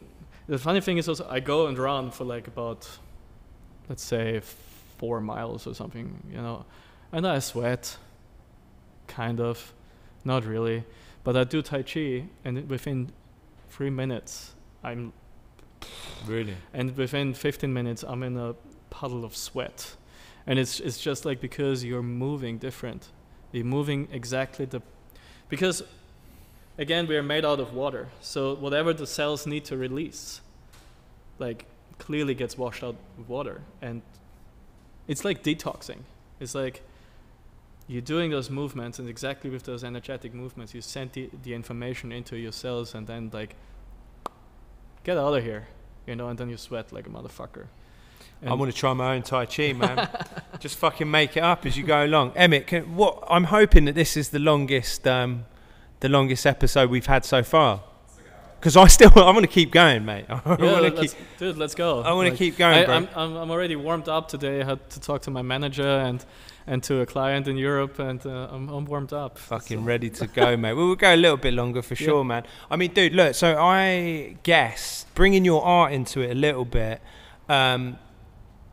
you know, I can definitely see the kind of influence that these experiences seem to have had on your artwork. And, you know, I was looking through your Instagram at the kind of black and white stuff, which is very like chakra focused and like Truvian man and you know, sitting cross-legged and all that kind of stuff. But I mean, your work anyway, it feels very connected anyway, because it's like anatomical and all that kind of thing. But what, like, you touched on it. You were talking about how your work, you suddenly realized that you now were kind of making your work for other people. Can we go into that a little bit more? Yeah, so of course before it was, I feel like the whole dissection, cross-section, like let's say the last 9-10 years, that was clearly fueled by a lot of anger I have built up, as I already said, and but also the pictures in my mind with the anger came, like, I was talking about, like, for example, that samurai thing where I just see murder everywhere, you know, and like I've been listening to Iron Maiden and Judas Priest a lot during this time, which, like, when you listen to the lyrics, it's pretty much in what they're talking about, you know. Yeah, right. It's a very, very spiritual text, but also there's a lot of battle cry, you know. It's like it's been with music has been always so important to me to dive into my subconscious, I would say. So it literally I've been digging in there, and, like, so the work has manifested that way. So, like, I guess I would say, or no, I know I've been connected all along, and clearly it came to a point where we're like, look, the spirit said, like, look, dude, it's been fine, you know, like, we gotta go another way now, you know. You have done it for you and for your own release, but now you need to understand that there's more out there than just your internal madness, your chaos, chaos is another word for life, I guess. But it's very interesting. So yeah, so what I've always done, and what clearly was happening after the 5-MeO DMT, is that I had like straight up daytime visions, like similar to my ideas before, but it was like let's say you just drive your car along Washington Boulevard, and suddenly your heart opens, like your body opens like a lotus flower, and your heart floats out with like tons of electricity, like and dissects and like just tick, tick, tick, tick, and puts it back together, and like whoop, and you're like, whoa, and you're like, fuck, what did just happen, you know? And I was like, I gotta draw that shit. Right. That was awesome. or like also I park my car, get out of my car, and I suddenly see like this translucent serpent coming out of my gut, going like raw, literally hunting something I'm like, whoa, what the fuck is happening, you know? And then the serpent had like a pattern of like eyeballs, and they more and more became real. And I was not tripping. I was like not on any psychedelics, because I barely do that anyway. And suddenly those eyeballs become real and fill up with some toxic energy or something, and then they just, as soon as the serpent comes back out again, like those eyeballs just lift and go like poof, and I saw that and I was like, damn, I gotta draw that. And like in that case, for example, 24 hours later my body shut down and I ended up in a hospital in Colombia. Oh fuck. Yeah, and my body completely cleansed out of nothing. The doctors were like, we don't know what the fuck is going on, you don't have anything. Do you know what happened now? Well, I talked to, like, well, first of all, I went into a realm where, I knew that I was almost about to die, but something pulled me out and I came back. And what it did is it just shifted everything and it cleansed me deeply. Like, I was throwing up. I was throwing up water, I was shitting water, I was sweating water. I was just like... Getting rid of it. Getting rid of shit. So within 3 days, I lost about 35 pounds, I guess. Yeah, like literally like this. Just water. Just all, as I said before, just cleansed. And it like later I felt like I had like a karmic shift happening, right? Bro, it's an easy joke, but I need that right now just to get rid of that quarantine weight, right? Quarantine water. Yeah, like we're constantly storing energies and bad energies on top of us. It's just like a cleanse is always a good thing. I have understood that so far now after all this. But like what happened is, well, I came out of it and went spray painting like for 3 days straight. Yeah, right. I was like, fuck, I just beat that shit. But I came back to LA and I talked to another shaman I did Cambo with a couple times, which is also from a frog from Peru, I believe, or from Brazil. It's the so-called jungle warrior cleansing system cleanse, where they put the venom of the frog onto your like open wound, and then it goes into your system and kicks out stuff. Wow. Toxins. So and you throw up and you sweat and you shake and whatever. So I've talked to her about it, what happened to me in Colombia, and she was like, oh my God, the spirit of ayahuasca came visited you and you didn't even do ayahuasca? Wow. She was like, what? I'm like, oh right, because that's the kind of response that your body has when you do ayahuasca. Yeah. Fuck yeah, of course. The serpent is also Aya is the snake. Yeah, it's the serpent. Bro, that is fascinating, isn't it? Because I suppose that I don't even know, and I need to know more about ayahuasca, but I can't even remember what you're doing. What is it? A leaf? Is it like what are you actually ingesting when you? Well, it's ayahuasca is a brew out of like bark and from plants. Yeah. Yeah, but I suppose like something, it's setting off a kind of chemical reaction, I guess, within your body. So yeah, I mean, clearly it's also a DMT. So yeah. It's but the thing is, so that's you're kind of, that's what you think now as well, right? That's what happened. You pretty much had an ayahuasca experience. I think it was still very much connected to that 5-MeO DMT trip, which I had 8 months before. Yeah. So let's just break it down. I was tripping on DMT for 8 months after smoking it once. Really? And is that like, have you spoken to other people who have done DMT as well? Is this like common or? This is very interesting. It really depends who you are, like how open you are to those ideas. Like for me, I felt all that shit already my whole life. I just didn't see it. Yeah. And I'm a visual person, so I was, when I came out of the DMT trip, I was like, I knew all this shit already, But many people are, as I said, we're coming back to fear. And it's like, wow, I just had a crazy trip. Well, fuck it. That was weird, but let's just go back to reality. The next question I would ask is like, what is reality anyway? Yeah. But those people are like, oh, whatever. So their being, their ego, and also their spirit just rejects what happens, And I also believe, and I feel like this is, so I've gathered a lot of stories about friends of mine doing ayahuasca and whatever, but it's just experiences.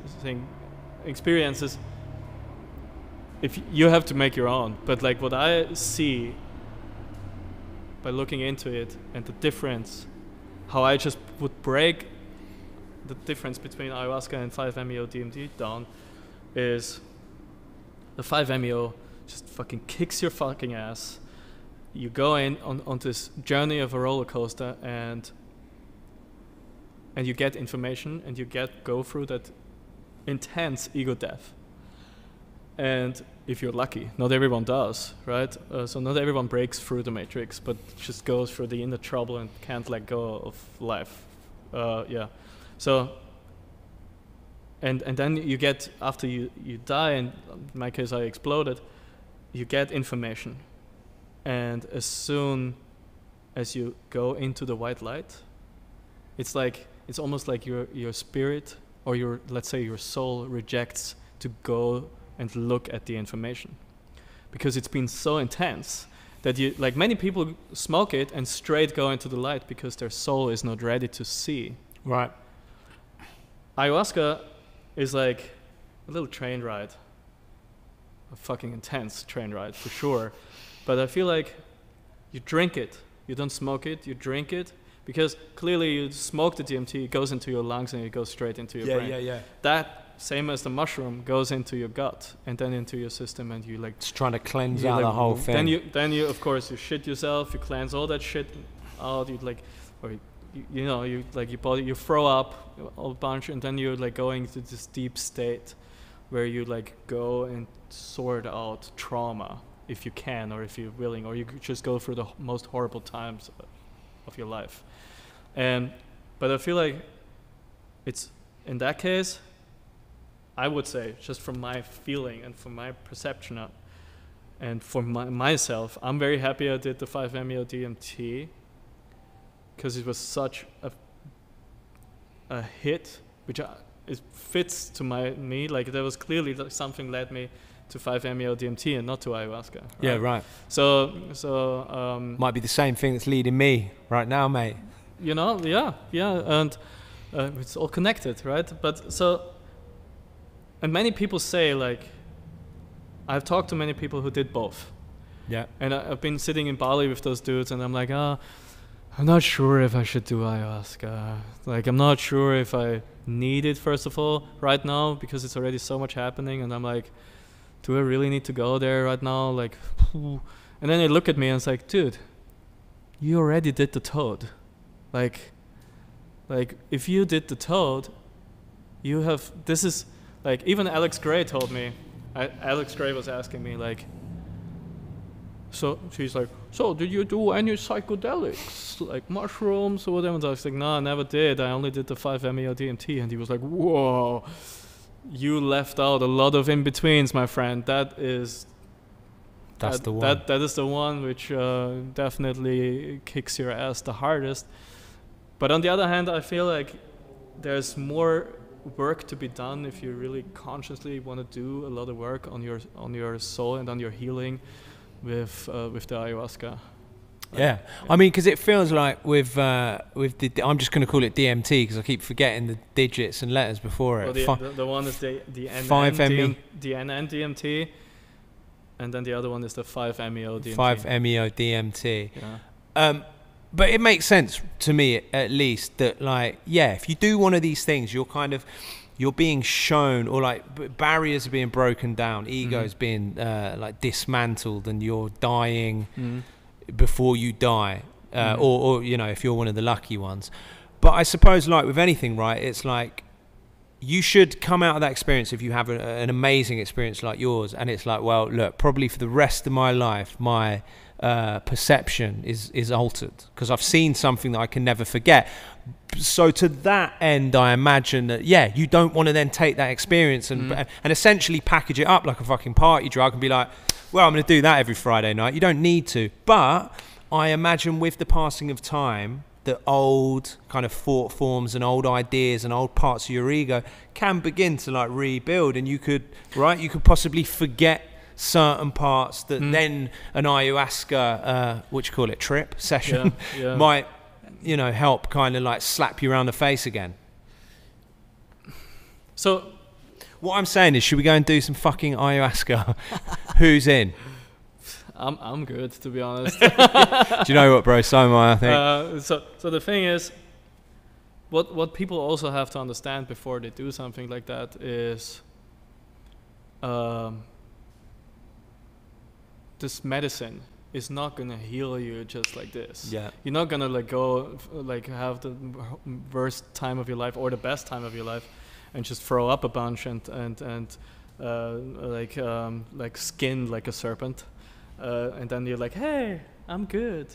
The thing is, it's I call it like there's a word in German. It's called Fleischwolf, and that's directly translated. It's meat wolf. So it's a meat grinder, you know, like Okay. So it's like it literally throws you into the meat grinder and it spits you out in pieces, and the work starts after. You gotta put yourself back together. The medicine is not gonna do it for you, but that's where you can show how much love and compassion you have for yourself, so you can put yourself back together. And patience is another thing. It's like it's gonna take some time, and I see sometimes people who do like one after ayahuasca trip after the other, like in a time period of like maybe 2 months or something. I'm like, please, people, like destroy and rebuild. You know, like you get torn into pieces. You put yourself back together, but you need to integrate, and that takes time. Right. And the integration is the most part. And I feel like, I mean, I wouldn't be here right now if I would not be keen enough to talk about it. And I only can talk about it the way I do because I've integrated a lot of stuff. And I would never say I have integrated everything, because what is out there we don't know. We don't know shit, right? But like a word of advice is definitely like, look, it's gonna, yes, as the shaman said, it's gonna change your life, and a lot of like fucking crazy shit is gonna happen to you, where you feel like you like in a very, very, just a kind of cheesy bad movie, like some magical shit, some synchronicities are gonna happen, like things you're like, people say shit where like, because your perception changes and you're integrating information, and like as I said, like I understand that I'm painting for the world right now. I'm here to express myself so others can heal, you know, and they love my work, they hate my work, but whatever it does inside of them, it brings healing, and healing is rough. Like I know that more than most probably. It's kicked my ass so hard, it's still kicking my ass.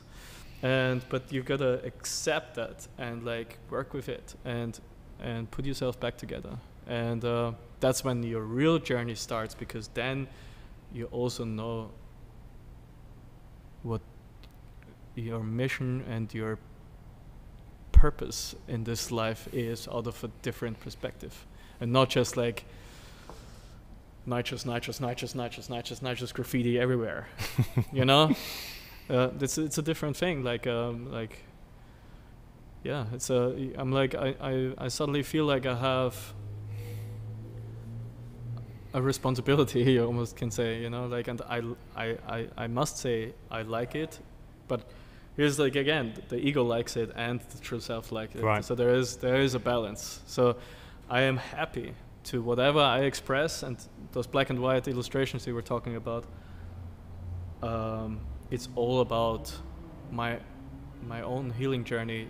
Whatever happened to me, I have put into those 31 or whatever illustrations, and it literally has steps. And to each one, I wrote what I integrated, and then I found the perfect saying from like Ram Dass, Alan Watts, fuck knows, Eckhart Tolle. So because those guys also have been there, they have been exactly at the same point, and I'm like, duh, you know, it just makes sense. I have been on this point. I have gone through this madness, but it is literally like my personal book of healing, and it's just a message. I cannot tell you that this is gonna be your path, but this is what I had to go through, and the depression has been as much as a part of as the psychedelic medicine or clearing out past life trauma or other traumas or whatever. And in the end, it comes down to the one thing is that you learn how to let go of the old and let the new enter. Wow, mate. Dude, beautiful. I think that's a perfect place to end it. I think so too. Mate, I'm loving your artwork at the minute. I've always loved your artwork, but what's so exciting is that it does feel like whatever experiences you're having, they're definitely feeding into your creativity and allowing you still to evolve and go somewhere new, which is really exciting, man. Dude, let's see where it goes. I just see where started. it goes. Yeah, right. Every fucking morning. Yeah. Born again. Dude, thanks so much for coming on, mate. Thank you. That was awesome. Yeah, I hope that we broke a little record for the longest podcast, but I was riveted. I've got the thumbs up from Emmett, so we did. Awesome. But yeah, mate, and I feel like you can come back in a few episodes' time and we can talk some more. I tell you, this is. I knew already this is not going to be a topic which has been told in like 1 hour or something. Yeah, it's like, yeah. It is complex. Yeah, right, for real. Well, look, everybody watch out for part 2 and hit me up in the DMs if you want to go and do some ayahuasca with me, even though I might kick you out the room like Nychos does. All right, mate, thanks a lot, man. Thank you. Whew.